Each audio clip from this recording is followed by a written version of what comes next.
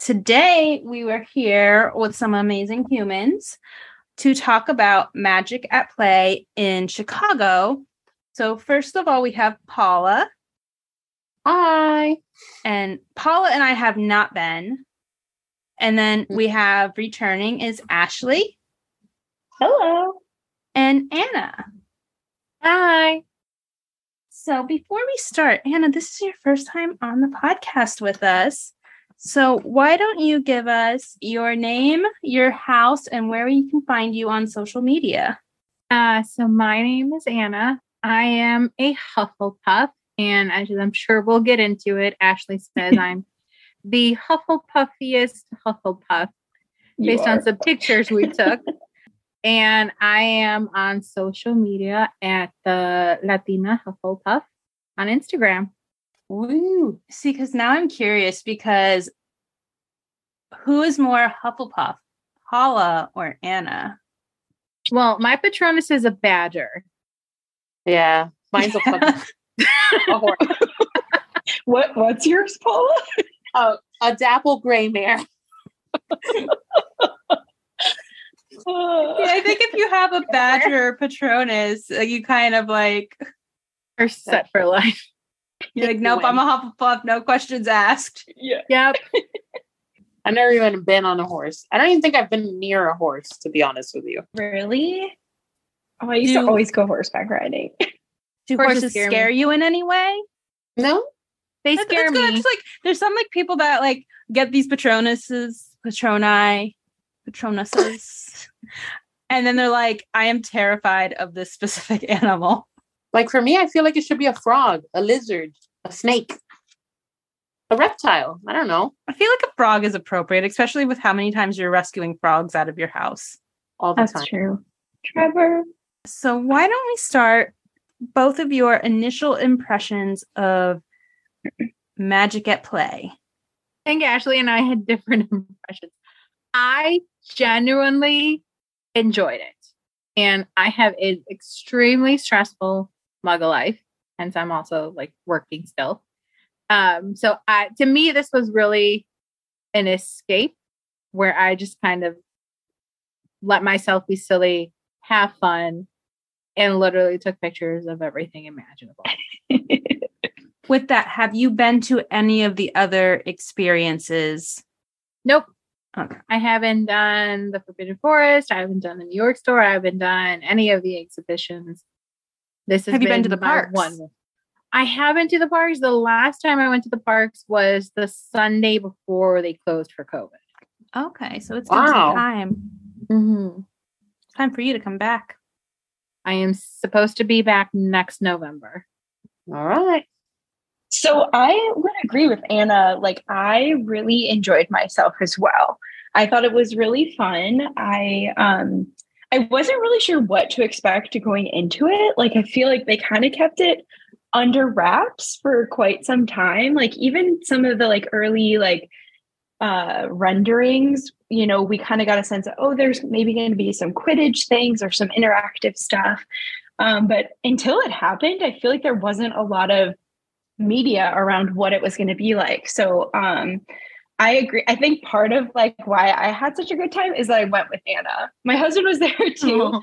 But he was like mostly like our photographer and just like hanging out, experiencing it. But like, honestly, like the best part was going with Anna, like, because the two of us could completely nerd out about everything. Like we're like, look at that, look at this, let's take a picture here. You know, so I think that a big part of the enjoyment was like truly going with a friend and then experiencing like all these magical things. I do feel like you have to know Harry Potter like to enjoy it. Like I think there isn't a lot of like descriptions of anything or like context. So I sort of feel like you have to know the story of Harry Potter a little bit to like show up and be like, this is Privet Drive, and like be really excited about things. Not that I think you would seek this out if you weren't a Harry Potter fan, but yeah, that's that was kind of like my initial impression was I had an amazing time. It was very magical. Yeah. So since you've been to both the exhibition and Magic at Play, like, are they similar? Did you like one more than the other? And if you did, why? Yeah, that's a great question. So that is where, like, when I start to think about it a little bit more critically, or like in like retro reflection. So I have been to the Harry Potter exhibition. I've done a lot of other like Harry Potter experiences. Like I've done the New York store. I've done the studio tour in California and in London. So a lot to compare it to. So for me, I do feel like this experience, like if you don't live like near Chicago and you don't have kids and you're not going to go with someone, I think that like it's kind of expensive for what it is. So the tickets, like the base ticket, I think is like $37.50 for adults. And then like with fees, it comes out to basically $50, which is what we paid to go to the exhibition. And I think that the exhibition just had a lot more stuff that you could like absorb. There was a lot more stuff to read, like tidbits about filming, and there was a lot more, there was props, like actual props that you'd see like at the studio tour, which this didn't have. Everything was kind of just created specifically for Magic at Play. It was interactive, but different in a different way than the exhibition was. The price changes on certain days. So some days it looks like they have the deal of the $37.50, and it's not like a big difference, but it looks like the majority of times it's $42.50, and the child ticket is only discounted to $34. Oh, maybe that's why, like when I paid, it was like whatever I paid with fees. We paid like 50, right, Anna? Yeah, it was like 47 something. Which they also have a premium ticket, which I think includes like a coat check and skip the line, and yeah, and it includes like a tote, because that's the one that Bailey got. Yes, that's $67.50 per person. Yeah, it's a lot. I will say, like, if you're going with a family, which I think is like, in my opinion, like an ideal thing. Like if you're local and you can go with someone, again, because for me, I felt like a lot of the magic was experiencing it with someone. If I was going just on my own, I might not have like had as much fun or felt as like, I think it would have been still immersive. But it's definitely fun to share that with someone. Yeah. And I think like, and if you have kids, it's amazing because there's like slides, there's stuff to climb. There's like this, basically like a Triwizard maze that you go through. There's like all sorts of classes, like you can do like a potions class. So there's a lot of interactive things for kids to do, and adults, of course, and the adults go down the slide. This has been my main question. Yes, my husband did it. And you have to like hoist yourself up. It's like an obstacle course. You have to like zigzag back and front to go in. And it's hard for an adult because there was that other girl that did the slide and she was struggling. Yeah, because you have to adults, literally, if you can fit in the obstacle course, adults can go down the slide. Mm-hmm.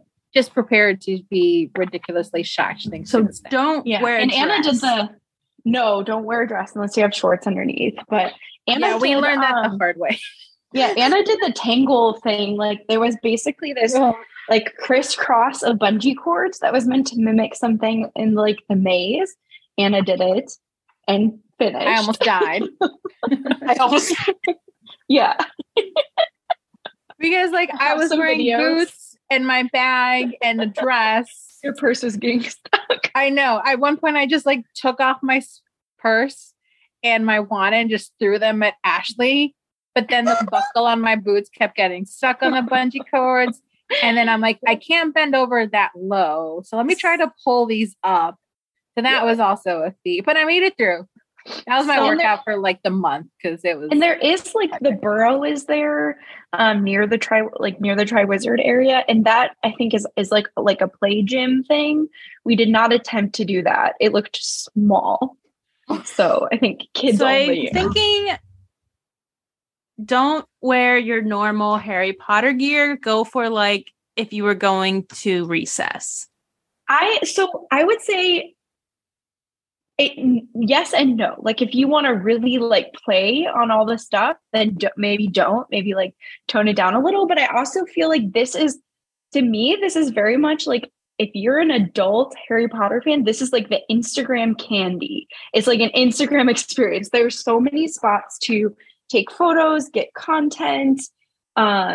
It's basically just set up for all these like little sections of getting really cool photos. So I actually think it's better if you wear a themed outfit that you could like put yourself into all these different scenes, and you can just skip through like going through the tangle thing. You don't have to go on the slide or do any of that to like get going through to on the next slide area. Yeah. Yes. Well, not a question. Going on. I mean, slide. I don't think I could hoist myself up there, but Here it is. Yeah.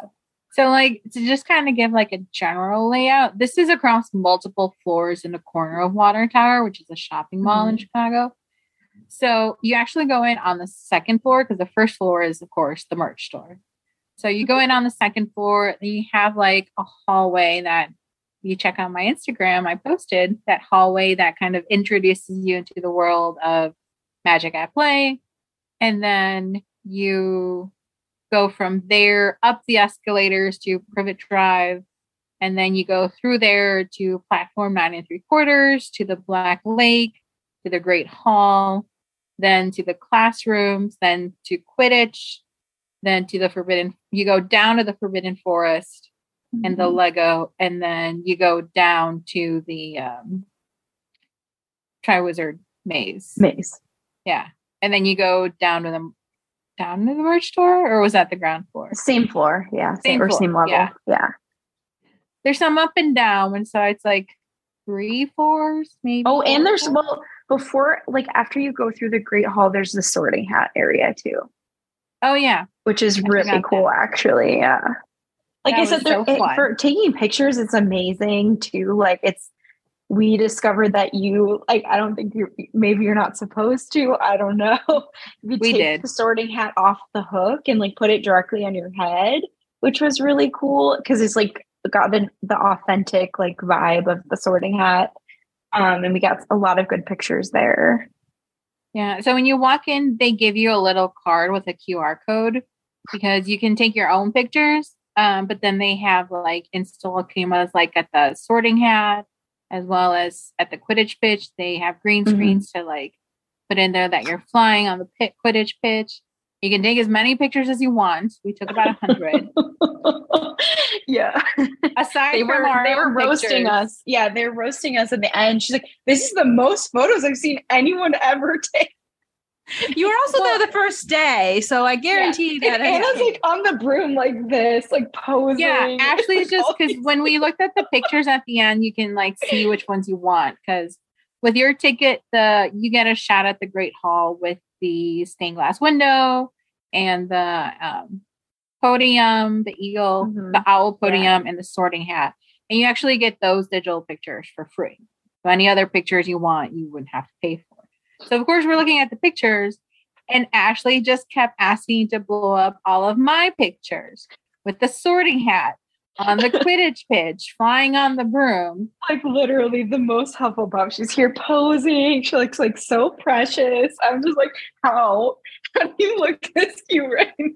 I love how you guys are like, we were doing these cute little poses. We were adorable. And then Paula and I are like, we hid behind furniture. Totally. I did hear about that in the last podcast. But I think I would be like that too. I would take as many pictures as I could just to. Anna got the photo pass too. Like, because there were so many photos, like it was definitely like, what did you pay for that photo pass? $40 for the day? $44. Yeah, so $40 you got all of the photos basically. Yeah. So if you maximize it and you go with a group and you all scan like the same, no, that would make sense, especially for like people that don't always have not necessarily a person to take pictures, but the right person to take pictures. And that does make a difference. It makes a huge difference. Well, it's kind of cool because the people there, one thing I loved, there's a lot of things I loved, but it was really great that the people who were working there, like offered to take your photos. Like you didn't even have to ask. Like we were like trying to make my husband do it sometimes. And they're like, "Oh, we can get it." And they were saying how they know all the right angles to take photos from. And like, I really appreciate that, because like sometimes when you solo travel or you're just, you and your friend, it's like a selfie doesn't necessarily capture the essence of everything. Especially when there's like a bigger thing. And that's something they've gotten a lot better about, because we had it a little at the Atlanta exhibition, because Philadelphia, there wasn't really like anyone taking pictures. But Forbidden Forest, people were everywhere, like in every like stand, like with the buckbeak, with anything that had like a moment to stop and really have like a good picture. There was someone there that was offering to take photos. Oh yeah. See, that's so nice. Like makes a big difference. I feel like it does. I'm like one of those people that I have previously traveled a lot. And like, I look back at trips, I'm like, there's 0 photos of me. I have pictures of a lot of stuff. I'll have pictures of a lot of me at things. One of the spots that I really liked that I hadn't seen before at any of the other exhibits or tours or anything is that they did do the Black Lake. Yeah. And that's such a perfect photo. Like that is like the one photo op that I would love to have. So I just want to go to take a picture on the little boats. Yeah, that's what I want. It's really cute. And they take like your picture from like a couple angles and stuff. That was super cute. That was the one I saw. I'm like, that's the one I want. I can pass on a lot of things, but that's the photo I want. I want somebody to punt me across the lake. I'll never forget. Yeah, and they have someone there to take your picture. That was, and it was like very recently. Oh my god! Punting. They're not kicking you across the lake. Yeah. What was each of your favorite part? I had a lot of fun at the Quidditch bench. I just think because it was just the energy, like everyone was just like being silly and posing with the brooms, and Ashley and I were just cracking up because we're like, this is so awkward. We had the prop rooms so awkward. And then they had the like elevated rooms to pose that you're flying. So the prop room section was just awkward, but it was fun. It was awkward, but it was. And then they have the real brooms. Yeah. Yeah. You could choose to ride a Firebolt or a Nimbus. Oh, that's cool. And which one did each of you choose? I posed with both. Yeah, same. Yeah. That's how extra we are. There were people like behind us. Yeah, people were waiting for us to be done and we're like, nope, picture. I've just accepted that we're always going to be those people. Mm-hmm. Yeah. And I really enjoy the Forbidden Forest because what they have is that they give you a black light lantern, Hagrid's lantern with a black light. So you go into the Forbidden Forest and you can scan the lantern against the walls and you'll see Aragog, you'll see Fang, you'll see the Patronuses roaming around the Forbidden Forest. You also will come across a Dementor. So we had a lot of fun with that. A lot of it was just fun because like we made it fun. Like the potions classroom was fun because it's very like sights and smells and texture. So you could play with a lot of things. But then just taking turns and posing and taking pictures and switching and everything, waiting for kids to move out of the way or pausing when a kid like runs up to my cauldron. I was like stirring a cauldron. The kid just ran up and stuck his hand in. I was like, oh no. I like stopped and not squished their finger. Yeah. It's like Paula's real. Like you just listen. I did not direct my attention towards the child. I directed my attention towards the parent because I did not want a random child in my video. Not because it's a video, but somebody else's child and my page is public. Yeah. For their protection. Yeah. Yeah. I think my favorite part, had to be, I really liked the Forbidden Forest too, just because I hadn't experienced anything like that before. I thought the black light thing with the lantern was really neat.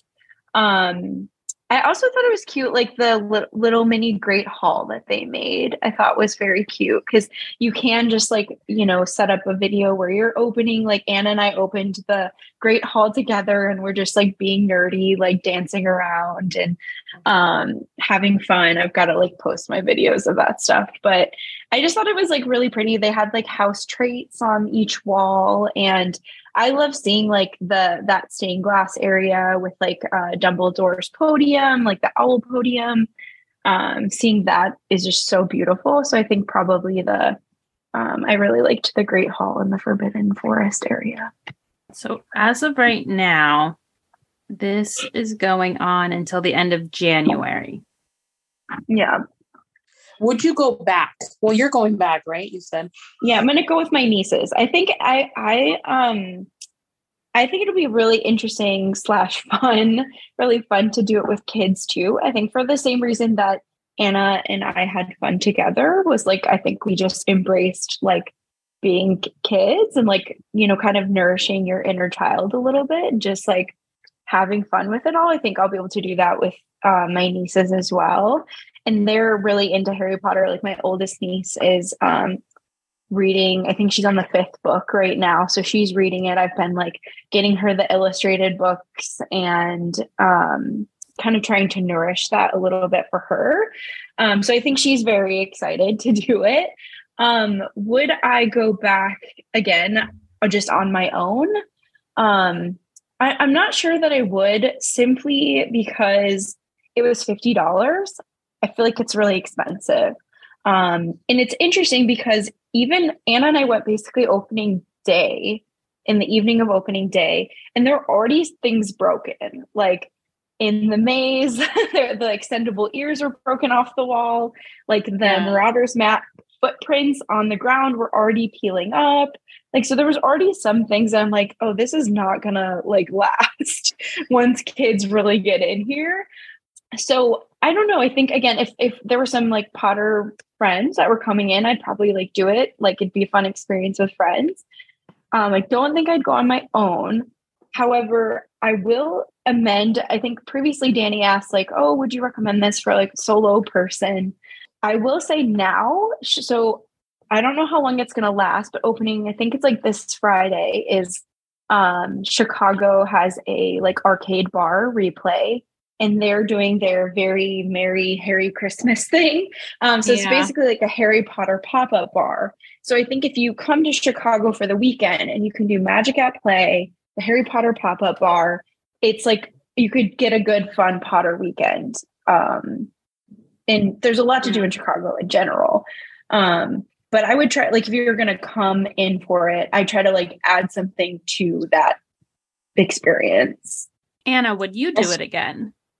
I think I would do it again if, same as Ashley, if like friends came into town. Because like I thought about taking my boyfriend to it because he's also a Potter fan. Not nearly as much as me, but he does like it as well. But it wouldn't, I love him to death, but it probably, because he's not as big of a fan, wouldn't be something he enjoys.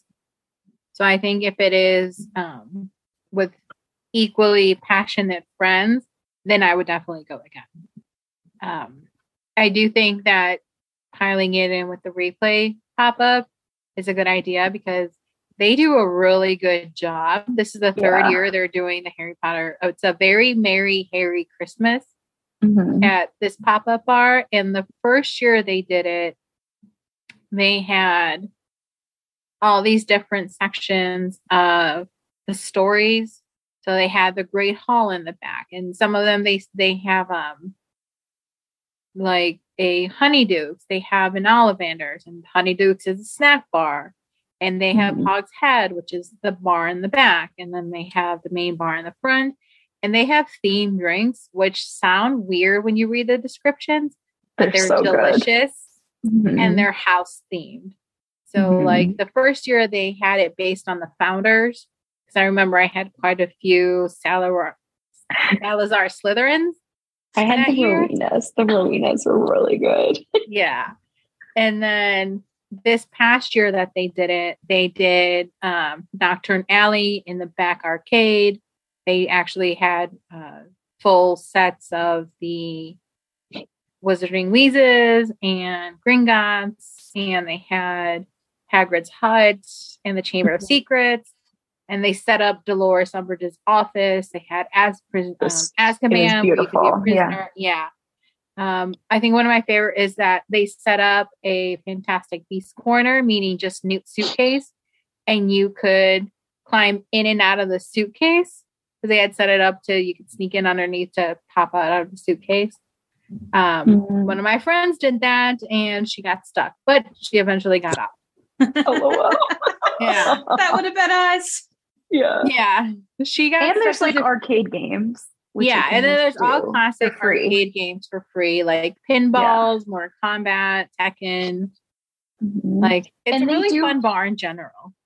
And like if you do decide you're going to plan this and come and like pair it with going to that pop-up bar, they usually release they'll do like trivia a couple of times, like Harry Potter trivia, and sometimes they also do costume contests with the pop-up. So there's like some fun stuff you can do in addition to that. They also have like art shows for local artists to display their work during the like early hours of the night. How much time would you allot for Magic at Play? For normal people or? Yeah, let's do how much time did you, because Paula and I've had this discussion because I have now closed down two separate events. Are you extra? I have been the first and last person to leave two different events now since October. What did we spend? 2 hours at least? Was it 2.5 or 2.5? Yeah. 2.5. So I think they say it's like an hour or something. Yeah, it's like 45 minutes. Yeah. We took our time. Like and there's no one like pushing you through or anything. Like no, not at all. And you can go backwards if you want to. And yeah, no, not at all. Yeah. Are there snacks? There are at the end in the shop. There's like so there's a butterbeer store. Yeah. Yeah. There's some like cookies, a cupcake, like pretzels, I think, and stuff. Like a few things, in addition to like the bottled butterbeer. And you can, the nice thing is you can actually, so like if you are local, you don't want to spend the money, whatever, you don't think it's your vibe, but you still like Harry Potter, you can access the store for free, obviously. And you can also though access the butterbeer bar for free as well. So you can still do some immersive things without paying for the experience. They also, isn't there an exclusive wand?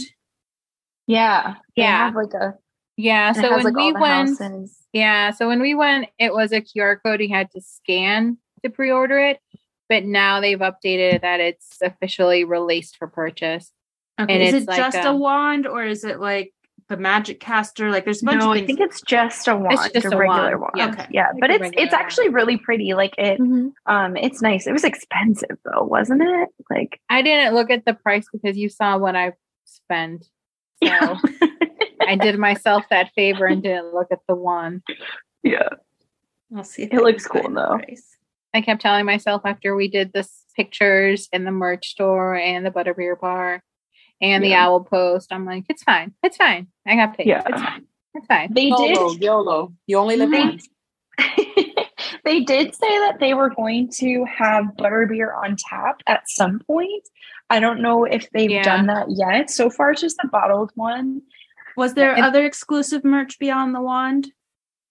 Yeah, they had some T-shirts that were like specific. That said like Harry Potter Magic at Play. Some of them said Chicago. Some of them didn't. They also had mugs and pins. I got the pins, and I got the T-shirt. They had some cool pins. Yeah. And like a magnet. So they had some branded and the stuff postcards that said like Chicago. Yeah, that was cute. They have also something you can access in the store without paying for the experiences. You can visit the Owl Post, so you can buy like a postcard and they'll mail it out for you right there. Just pretty cool. Yeah, they had I would say the merch was pretty different from what you would see at like Harry Potter New York or like even like Universal. Okay. They did say that they did not get all the merch that they wanted, that they expected for opening day. So it did look a little bare when we went through it. Like it was just one wall of house robes, mostly for kids. Yeah. And, like, and the house robes were not the same. They were quality. like Party City costumes. Yeah, it was. That's what I mean. It's like everything was kind of like almost like Similar stuff what you could order maybe off like Amazon. I don't know. Like they didn't have like the same level of quality, I guess. And as, I like, wonder if it's because, like, and I know as adults, we all love this stuff, but the more I hear about it, the more I see about it, it makes me think of a children's museum. Yeah. So, like, I would expect, especially if you're paying for a ticket like that, I'm not going to buy my kid the really nice robes. But if you have those cheapy robes that the kids are going to, like, go play through a playground in. Yeah. But it just seems more like children's museum style versus like the experience or the exhibit. Yeah. I feel like one of the only things that maybe like, I feel like the wand was definitely something you would see like at the parks or the spirit jerseys. Yeah, the spirit jerseys are really nice. I think that you got one of those, right, Anna? Like in those were what, like 70 or 80 something. They were like really nice, though. They have them for every house. I didn't look at the price because I'm just like spirit jerseys, and this is what the New York store, because Nicole and I talked about the spirit jersey prices. They've been running around $75. Yeah, I feel like somewhere around there, but they had them for every house. I hadn't seen these ones before. They're really nice. Like they're super cute. And they're like heavy, so I'm anticipating it'll be warm because they're like thick. And they had scarves, but they were I think they either had the logo patch on them or they said like Gryffindor, Ravenclaw. So again, a little different than like, kind of like you said, maybe a little bit geared more towards youth, the audience that I think like stuff. I think sometimes they try to make these events, they're like, oh, this will be great for kids, forgetting that the audience like us are still going to show up. And there was definitely had stuff onesies for us, there was cute, like they had plenty of stuff, I feel like, for us with like the exclusive t-shirts, and they did have pins. Like I hadn't seen, like I got a Birdie Box pin that I'd never seen. They had like some honeydew section and the chocolate frogs. Yeah. So that was like one of the things I did feel like was kind of missing, like, or I guess I can't remember. Maybe they didn't have it in the exhibition store, but I think I was hoping that there'd be like some Wizarding World candy type stuff. There really wasn't. It was like the stuff you could get at like Barnes and Noble or Five Below, like just technically typical. There was the Honeydukes card. I just don't think that was for us to take. Yeah, like they created a display with like your typical like chocolate frog, but not like a Honeydukes. I tried to take a lollipop. They were in there. Did it move or was it glued in? It was like glued in. I'm like, definitely just for display. Just a prop. Yeah. Okay. Interesting. It was mostly just sweets, no like food. And it's worth calling out, from what I could tell, because I listened to your guys' podcast about the exhibition. From what I can tell, there were not bathrooms available throughout the experience. So if you needed to go, you had to leave out of the like experience to go to the bathroom. There was only one bathroom that I saw. And that was I didn't see any while we were going through it. So something to keep in mind if you're going to be in there for a while. Especially if you have kids.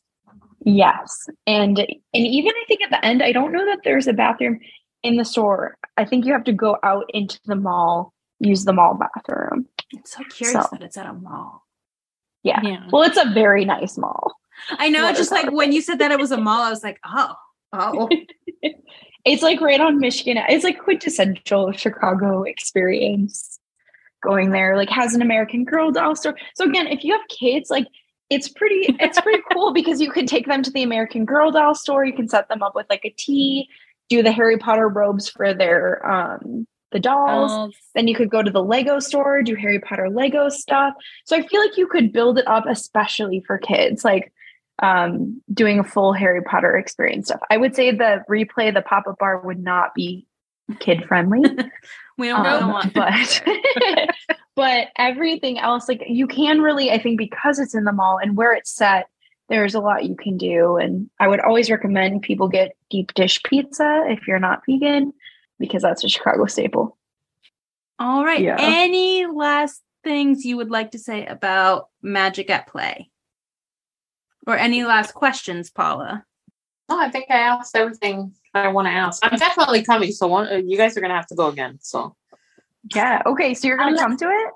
I want to. Are you going to bring the kids?